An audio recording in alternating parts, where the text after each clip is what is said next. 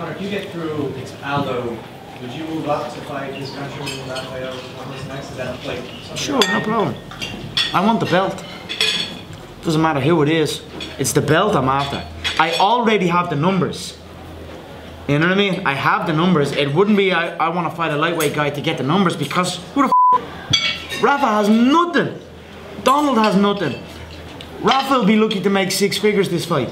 And rightfully so. He shouldn't even make 6 figures because he doesn't even bring in 6 figures. Donald will probably scrape 6 figures because he shows up and fights every couple of weeks. And he earns that 6 figure. But he don't earn much more than that. I already have the numbers. So when I go to the lightweight division, it will to gain more gold, to warm up my other shoulder, because I'll have this belt. My right shoulder will be lonely, so I want to rack that up as well. So, and make no mistake, they want it as well. They don't give a f about each other. What if either of them had the opportunity to scrap that fight and come find me, I can change their life. I can make them rich.